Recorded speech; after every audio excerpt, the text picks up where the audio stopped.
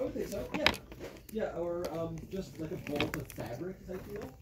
Yeah, a bolt of fabric. Like a big roll of fabric.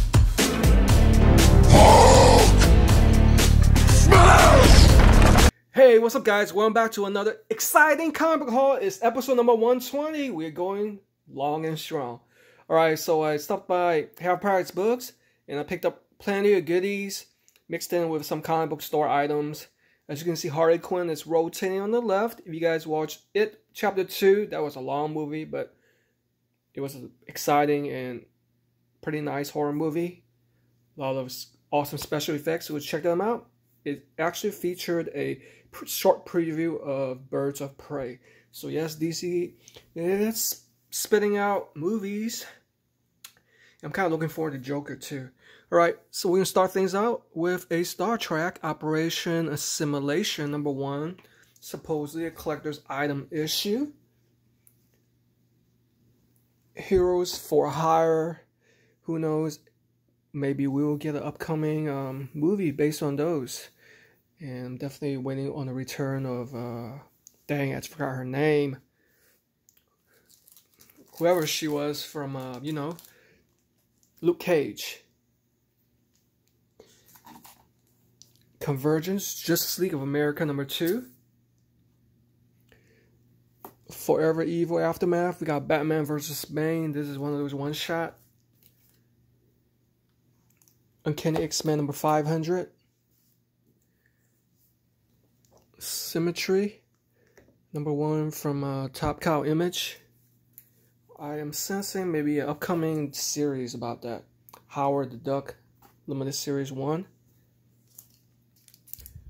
And why the heck did I grab this? Zombie King #0. Maybe that's why. Frank Cho. Oh yeah, that's right.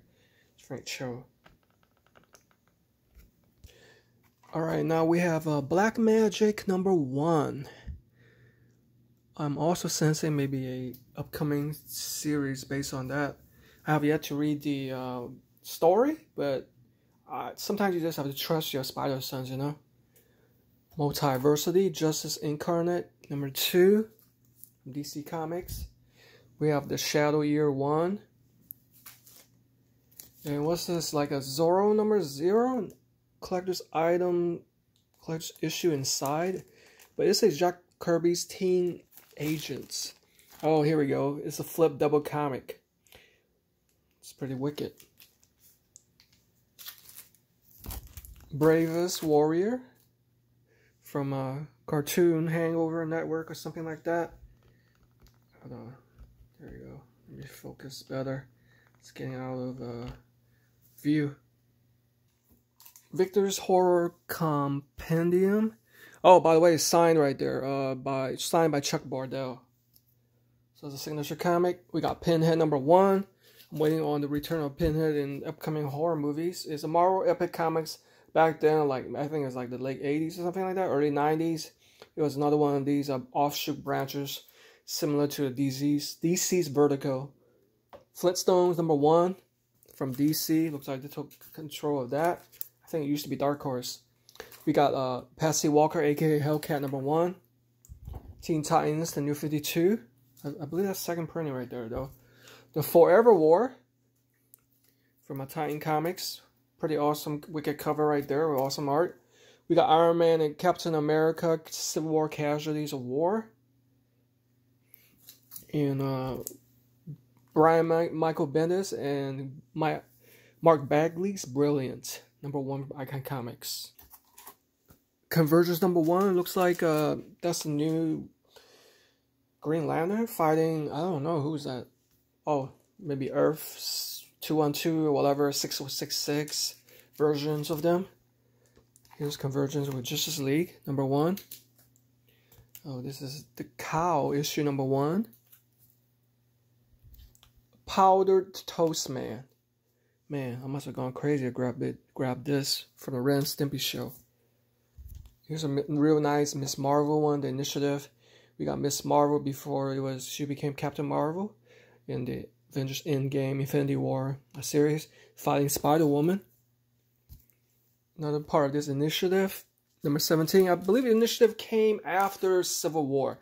So Initiative is where the heroes decided to go ahead with the Civil War plan and it just acts out that all the villains and heroes just partake in the law, so they just make it part of their agenda. I don't know how else to explain it. Convergence number 0, real nice cover right there. And Drax number 1, I'm looking forward to Guardians of Galaxy number 3, volume 3. Check it out, we have Secret Wars number 2. I am kind of hoping for Beyonder as the next top villain to replace Thanos. Secret Wars. Here's Invincible Iron Man number 332. Sentinel's Ascendant. Here's a Secret Empire Brave New World number 1. Convergence Speed Force number 1. Infinite Crisis number 1. Man, DC just loves naming their crossovers Crisis. Crisis that, Crisis this. Scarlet Spiders number 3. You got Marvel Knight Spider-Man number 22. The other storyline. Main Spider-Man number 35. Oh, pretty awesome one here, guys. Amazing Spider-Man number 492 with the first appearance of forgot who it was, but whoever. I meant to say the first appearance and origin of Digger. And it features Jeffrey Scott Campbell art, real nice. Batman Detective Comics number 955. We have the owl right there, I think. And here we have a very nice Shadowhawk Saga semi-ash can cover.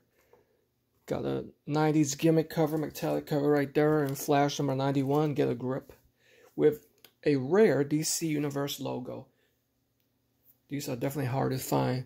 As opposed to UPC symbol, it features that symbol. Guys, things are starting to heat up a little bit, and features a new hero called Damage. This is Damage Annual number 1 from the Dark Knight's Metal. Damage is one of these new characters. I'm not sure if he's villain or not, but I read the story and it seems like he is, but he has powers not as powerful as the Hulk, but it's similar. So he goes berserk. We have the Terrifics with a gimmick cover right here, metallic. It's so awesome, purple metallic cover. Kind of looking like Doctor Doom right there, but it's not because it's from DC Universe, the New Age of Heroes. And here is Oblivion Song number 1 from Robert Kirkman, the same creator or writer as The Walking Dead. So I read that they are making an upcoming movie based on this comic.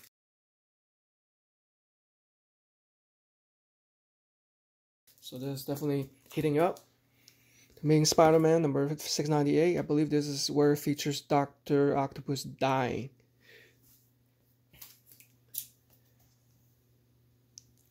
A main Spider-Man 656 with the new Spider-Man armor, because he was getting shot up and got hurt, so he had upgraded his armor. Justice League of America, this is old, guys, number 195. It's kind of looking like an early 80s one for 60 cents. The Secret Society of Supervillains Battles of Justice League of America. And here's probably even the older one. This is a science fiction time warp from 1980. Look at number 3. 8 new stories, whole bunch of good reading right there. Check it out, guys. Back in the early 80s, I think, the Super Friends was on TV, a cartoon. That was before Cartoon Network or something like that. And it basically talks about, you know, the Flash, Robin, Wonder Woman right there. It's part of its TV continuation cartoon. DC Comics presents Superman Superboy number 14. The strangest showdown of all. They battle each other. And DC Comics presents Superman and the Metal Man number 4. That's looking like a late 70s right there, because the cover price is like 40 cents. Kamandi, the Last Boy on Earth. 30-cent cover is number 40. That's looking like, I would say like 1975 or something like that.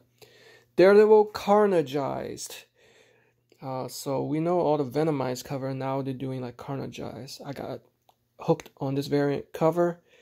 Oh, by the way, it's not 25 cents. This I picked up from a comic book store for 50 cents. And I removed the price sticker.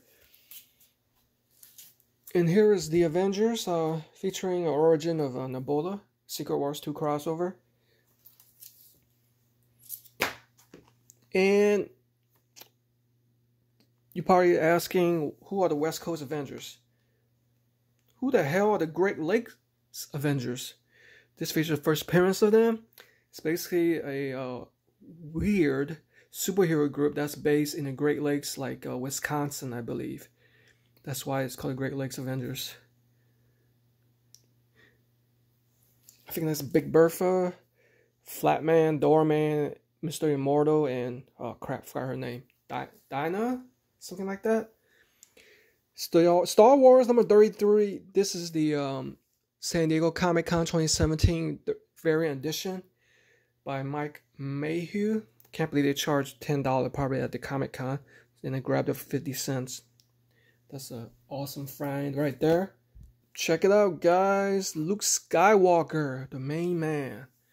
Star Wars number 1 variant edition. This is the 1 in 15 Luke Skywalker movie cover that was released in 2015. And yes, they was trying to sell it for $13. What a jip. I grabbed it for 15 cents, baby. 50 cents, baby. 10 grand issue number 2 with autograph by Ben Templeton, I believe. For 50 cents. I bet you have price people trying to sell it for like $5 or $10. Wasn't gonna pay that, hell no. Ghost Rider number 28 with the first appearance of Lilith. This is one of those special collector's items bagged with like posters or trading cards, like it says right there. And I believe I have more than a few copies of that. So this is probably easy to find, so definitely grabs that.